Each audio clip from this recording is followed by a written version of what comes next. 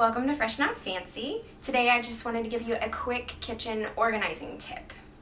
I used to have this kitchen knife block on my counter and I would always have to move it back and forth. And to find the knife that I would want, I'd have to pull one out, 2, 3, just keep looking to find the one that I wanted. It just wasn't functional. And now I do have this awesome magnetic tool strip.